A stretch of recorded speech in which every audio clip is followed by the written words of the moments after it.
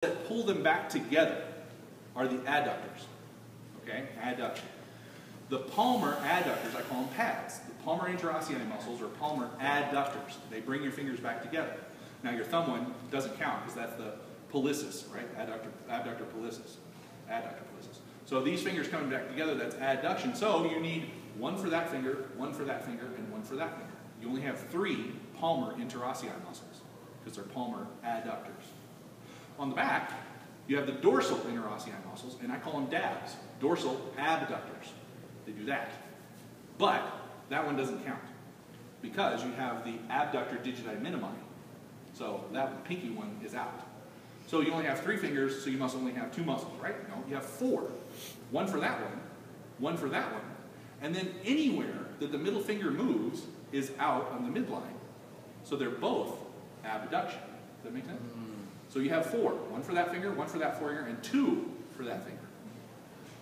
Everybody with me? That's it. That's everything. Everything on the back of the arm, radial. Everything here, musculocutaneous. Here, 2 of them are ulnar, the rest, I don't know, median. Here, 1/2 lobe median, the rest, I don't know, ulnar. See how easy that is? And you just learn all the nerves to the whole arm. That's it. Now, on the back of the arm. Okay? You want to learn those 12, or you want to have that be next time? Or? No, Next time. Let's do it. Let's do it. Okay.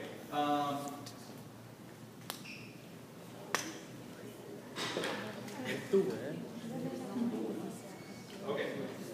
So here's my method. On the back of the arm, there's how many muscles? 12. Okay? Because there's 20 in the forearm, 8 on the front, 12 in the back. Okay? Back here, instead of being 4 minus 1 equals 3, they are 6 and 6. 6 superficial, 6 deep. Alright? The 6 superficial are so easy. It's like counting. Okay? And all you do is 1, 2, 3, 4, 5, 6. That's how easy it is. Okay? 1, 2, 3, 4, 5, 6. Can you count with me? So, 1. This is where the brachioradialis from the extensor side, so from the lateral epicondyle, comes over and grabs the radius and causes it to go the other way. It causes supination, but more powerfully is that once it's pronated, once your wrist is pronated, it causes flexion of the elbow.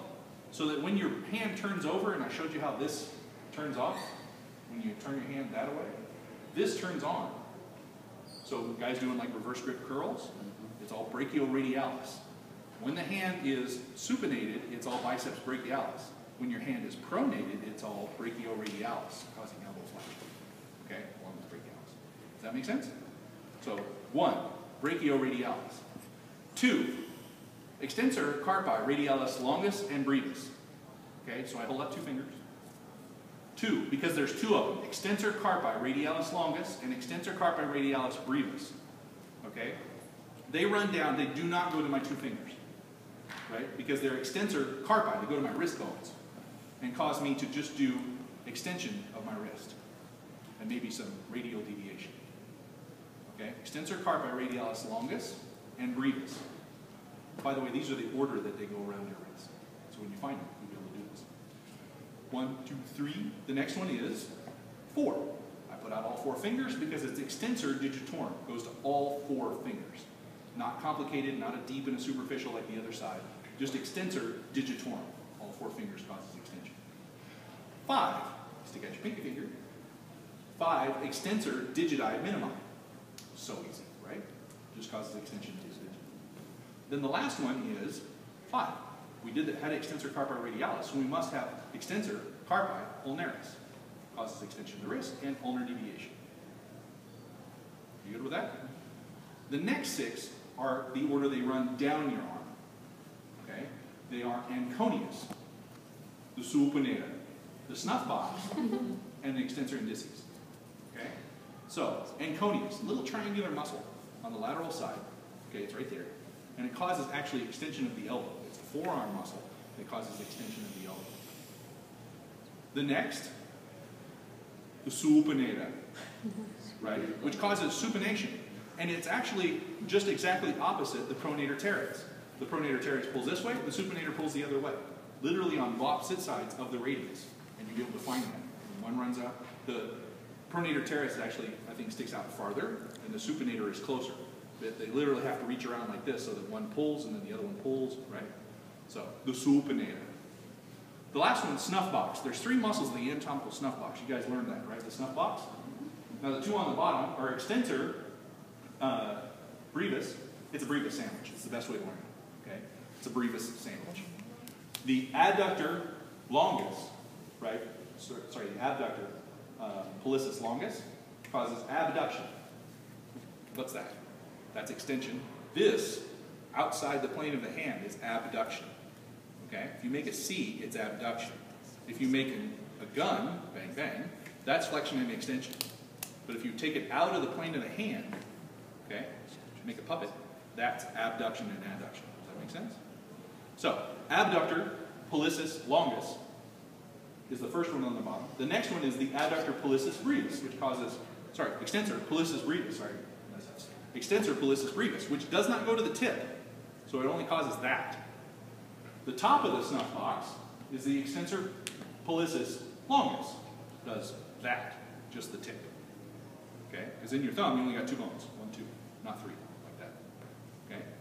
So extensor pollicis, it's abductor pollicis longus, then it's a brevis sandwich, so the brevis is in the middle, the extensor pollicis brevis. Then, on the top of the snuff box, extensor pollicis longus. And there's only one left, extensor indicis. Okay?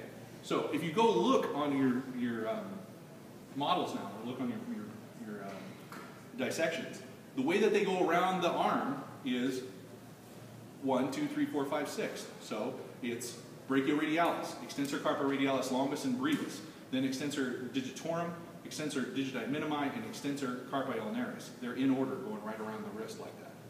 Then when you pull those out of the way that they go down is anconius, supinator, the snuff box, which will be in that order, extensor longus, abductor longus, extensor brevis, and extensor longus, and then extensor indicis.